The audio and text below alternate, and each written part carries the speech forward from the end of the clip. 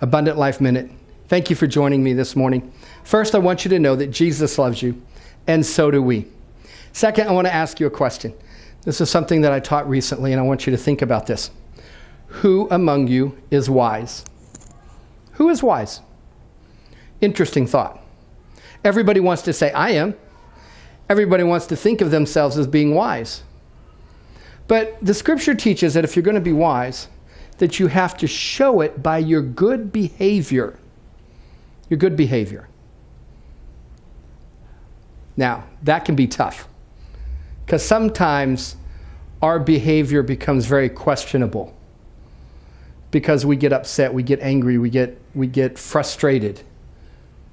Even in those moments, if we're going to walk in wisdom, we've got to keep our behavior good. It says, keep good behavior by the deeds of gentleness of wisdom.